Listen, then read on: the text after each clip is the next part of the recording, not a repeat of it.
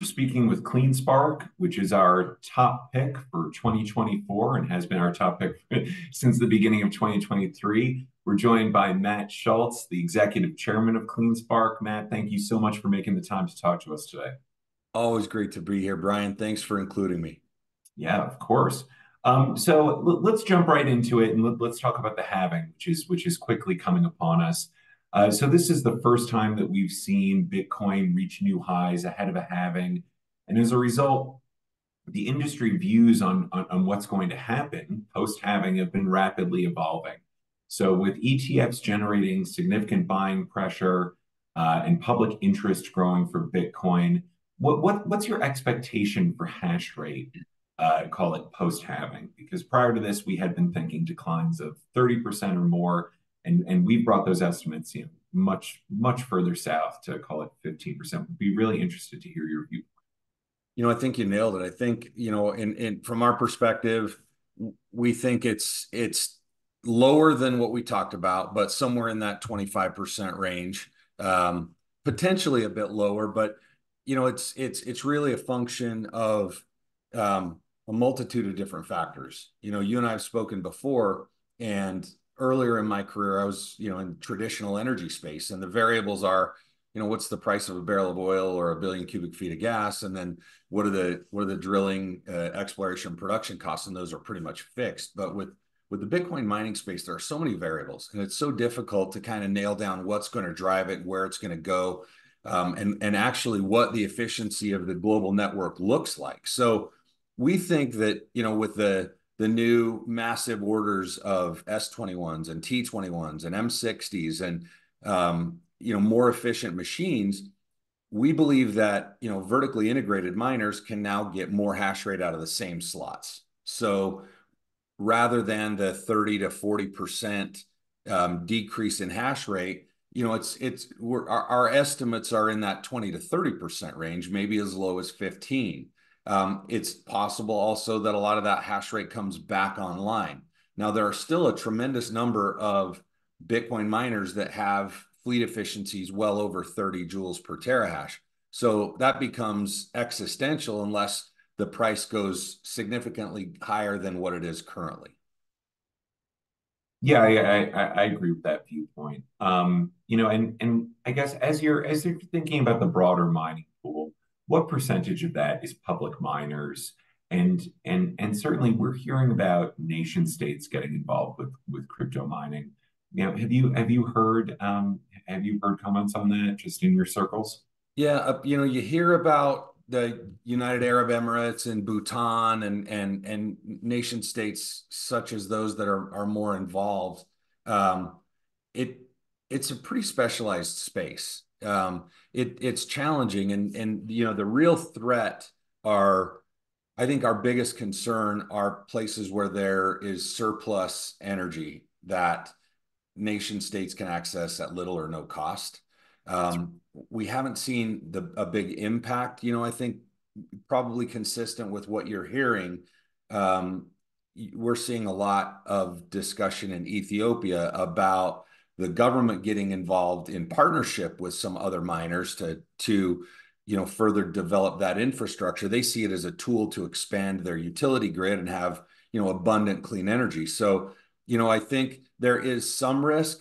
I think what we're seeing and what you're probably going to continue to see is partnerships between Bitcoin miners and utilities, where they work together and the Bitcoin mining company becomes a shock absorber for the utility. And I wouldn't necessarily predict a consolidation of those ventures yet, but I think you're going to see a much more synergistic approach, that the utilities use Bitcoin miners as a tool. Yeah, I think that's a really good point because the miners have the ability to absorb excess capacity, but also to curtail in periods of peak demand. So as you're thinking about the broader mining industry, how do you see it evolving over the next, call it 3 to 5 years? So, obviously difficulty is kind of a mystery at this point, right? So the halving's coming up, supply is being cut in half, demand is at an all-time high. I had good fortune of having a really in-depth conversation with Leah Wald. And Leah ran the WGMI ETF, which is the Bitcoin miner ETF. But then her firm Valkyrie also launched some Bitcoin spot ETFs. And she was kind enough to share with us that there are daily settlement challenges for these Bitcoin ETFs that effectively when the US equity markets close, that there becomes an auction or a bidding war to fill all of the orders of the Bitcoin. So I think, with the volatility of the GBTC liquidations and the additions of the ETFs, there's still a lot of mystery. But what I can tell you is we think adoption is a fraction of where it's going to be. And as a result, we think demand is going to go parabolic, which obviously is going to drive price. There's a limited number of liquidations that GBTC can continue to make as a result of their fee structure, and then it becomes normal market dynamics of supply and demand. So I think, where we go going forward is I honestly believe, and Zach and I have been part of conversations over the last weeks and months with a lot of other large publicly traded companies. And I think the consensus is consolidation is inevitable. You're seeing a shift in a lot of the business practices of a lot of miners, and what is being rewarded both by the research arm, such as you guys and other companies, but also from institutional investments, and now retail is being driven to follow, and that is efficiency of operations. So it doesn't matter how much hash rate capacity you have. I think what really becomes a factor is how efficiently you can operate, because as this becomes a more industrialized space, efficiency matters.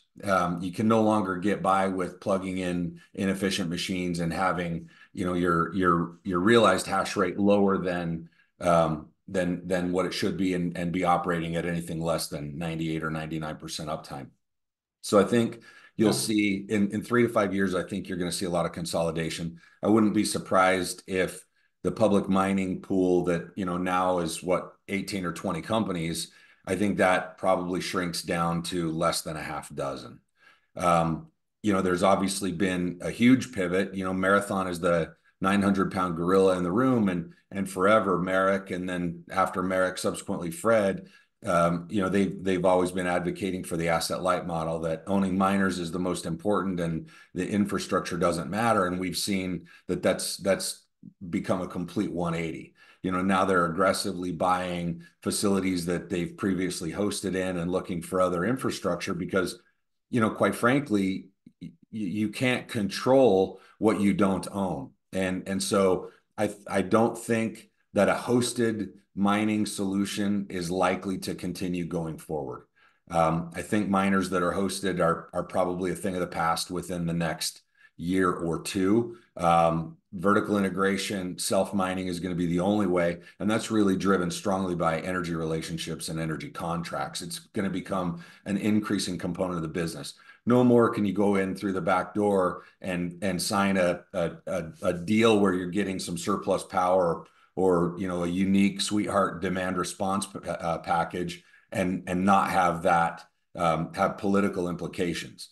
The benefit of working with the utilities has been really evident strongly by what we've done. I mean, you've seen the WBC TV in Atlanta talking about how CleanSpark's participation in these small communities is driving down utility rates, and the sales tax that we pay is actually driving down property taxes in some of those jurisdictions.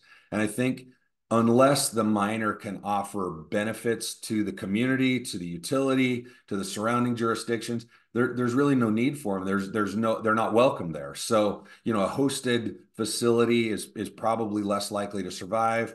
And miners are going to really need to be community oriented and be in alignment with public policy to make sure that we're supporting and growing this industry responsibly. Yeah, I think we agree with that from a research point of view. Certainly, you've been our top pick in mining because of your focus on efficiency, and there's, at least in our view, going to be ample opportunity for consolidation moving forward. I guess as you're thinking about potential consolidation, potential M&A, That's, I guess, one thing that'll come from the halving, but the other is your very impressive growth outlook for exahash. I guess how do you plan on getting there, and how do you plan on securing the rigs that you'll need? We I think our terms, our contract with Bitmain is among the most favorable. We secured 4.4 exahash of S21s last summer at $14 a terahash. Then we did 60,000 machines and another 100,000 machines at around $16 a terahash. And the reason we did that is last time the bull market really took off, machines became a commodity that was the biggest variable. Marathon and Riot ordered $1 billion worth of XPs, and they were paying in the $80 to $100 per terahash range. That market has now settled down, and as I mentioned, we're buying more efficient machines that are much less temperature sensitive, for a fraction of the value. So by securing the right machines for growth and understanding that, we took pre-delivery of some of those machines, and Taylor and Tyler and Bradley on my team took the time to work on the firmware and the software to understand how far can we push these machines, how much can we underclock them, how much can we increase efficiency, how much can we increase output on the inverse side of the equation. So, we wanted to have the predictability of the right type of machines. But then with us, as you know, it's all about infrastructure and the CleanSpark way. So we've announced our expansion into Mississippi.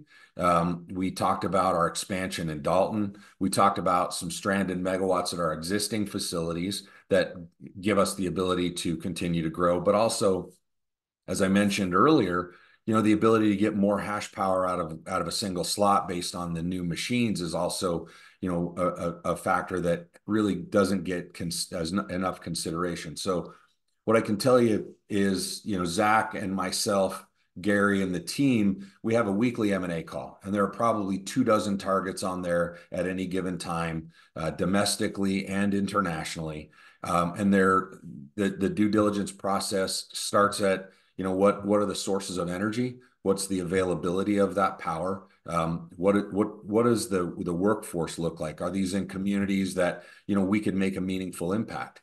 And then it goes to other things, temperature and elevation and altitude and policy and, economic impact and the views of the community or of the state on Bitcoin mining. I had somebody call that has a solar farm under development. They have a bunch of surplus megawatts, and they asked if we'd be interested in doing some type of a joint venture. It happened to be in the state of California. That one word, state of California, not interested. The jurisdictions are so challenging. I mean, think about this, Brian. You buy a $500 million worth of mining machines, and you use them at a facility like we have in Georgia, where you receive those, you pay the proper taxes, you put those to work, and then you move them to a state like California that wants to charge you sales tax yet again on machines you already own and operate. So it becomes cost prohibitive. So we look at states that have the surplus power or have the need to continue to develop power, are going to have stranded resources. And we feel very confident that based on the impact we've had on the communities that we currently operate in, finding additional megawatts is pretty simple. In fact, our team spent the last couple of weeks on airplanes going all around the country, identifying opportunities, both private and public miners that may make sense. And quite frankly, the public miners that aren't going to survive, M&A of an existing operation is probably unlikely, but acquisition of infrastructure on a type of an asset purchase is more likely, because nobody wants S17s anymore. Nobody wants the original S19s. It's really all about maximizing the value of energy. That's right. And as you're thinking about performance within that portfolio, we publish a, call it coin per exahash on a monthly basis, and you routinely top the peer group. As you're looking at your fleet of rigs and you're comparing yourself to other miners, what are some of the key performance metrics that you look at from an internal basis? So right now, I think the last public disclosure we made was that we were at 24.6 joules per terahash across our fleet. that I think is among the most important. But then the tech stack that we use additionally enables us to overclock or underclock. Everybody talks about overclocking, but the ability to put a machine into a low power mode when temperatures are really high, or when energy prices have a spike, or when Bitcoin dips, that flexibility I think is key. But something that's really set us apart, and that is that we have we have repair labs on site in our facilities. So, there may be a couple of dozen machines that are surplus machines. So when a hash board goes bad, or when a fan goes bad, or a power supply, our teams have the ability to pull those out of the slots, put a replacement machine in, take that directly into the lab, and we can do our own warranty work on site. Our guys are certified to do repairs all the way down to the microchip level, and then those go back into the queue. So we routinely see, I have a call every Tuesday morning with Taylor and Brad and their team over all the operations. And all 6 or 7 or 8 of the facilities, their team leads are online, and they talk about their uptime over the course of the past week, and those numbers are routinely 100%, which is unheard of in this industry. And the only time you see deviation is, hey, we had a transformer failure, or we had a power supply unit go bad, or we had a switch gear that needed to be replaced. So the things that we can control, uptime and the efficiency of our fleet and deployment of capital, I think that's what leads to that kind of deviation from the norm as far as Bitcoin per exahash, and also exahash per megawatt.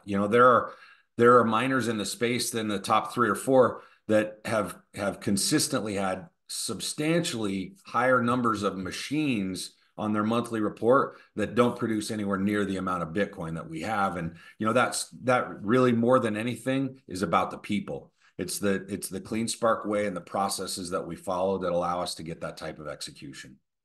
Yeah, that's right. This has been I think, remarkably enlightening conversation for our viewers.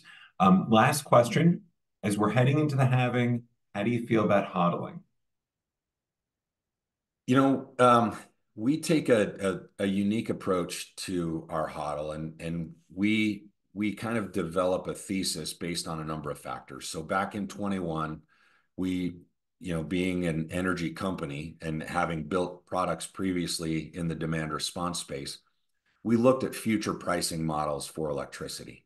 And it became evident that, Bitcoin was $69,000 in late 21, it was very toppy. Bitcoin's a volatile asset. The ETFs hadn't been approved yet, as far as, acceptance as an asset class was still up in the air. But what we did see is there, $2 billion worth of rigs coming in from Marathon and Riot. Core Scientific was mining at an all-time high. So we know difficulty is going to go parabolic. We had a big stack of Bitcoin. And what we decided to do is, based on the fact that difficulty was going up, energy prices were going up based on, the Henry Hub and other pricing models, and there's volatility in the price of the underlying commodity, we decided to sell all those coins and invest that in some of the immersion technology and the different things that you've seen. So late last spring, early summer, we started to do some more research about future pricing. We looked at what the likelihood of an increase of efficiency of the mining fleets were. And what we realized is, listen, this is between now, last April, and this month is as cheap as we'll ever mine another Bitcoin. So you'll notice from our monthly charts that we've hodled the vast majority of all the Bitcoin that we mined.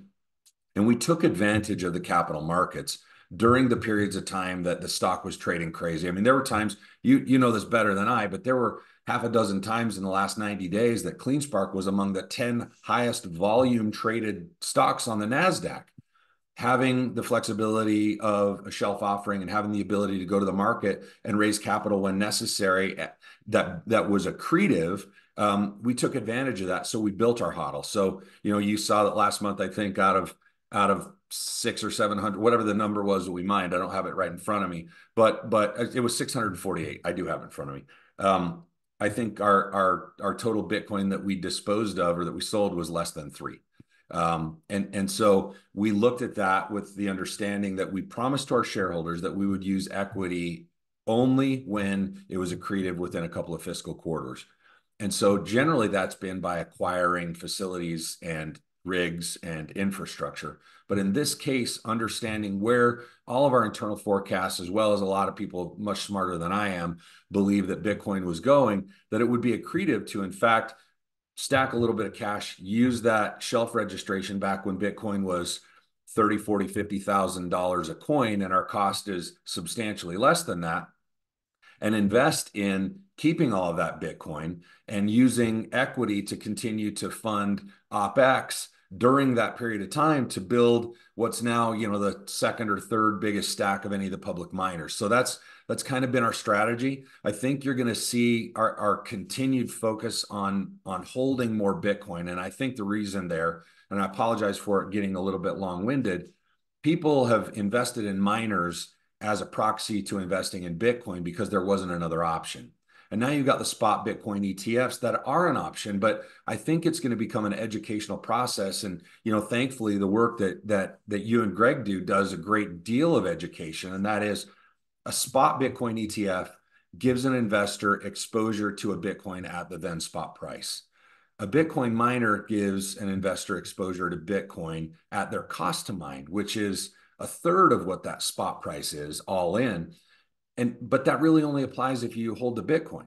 Core Scientific has a phenomenal operation, but they don't hold any Bitcoin. So it's not really a proxy for a Bitcoin investment. It's more of an investment in a miner. So we think it's a delicate balance. We're going to continue to hold Bitcoin.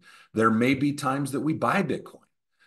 Because we do have a very bullish thesis on the underlying commodity and asset class, and really feel like we've just begun to scratch the surface on the adoption and utilization of Bitcoin on a global level. Excellent. Well, one of the reasons that we like the stock is that you've been such a strong allocator of capital. So thank you very much for running through those topics with us, and we look forward to having you again very soon. Thanks for having me. I look forward to the next time. Great. Thanks.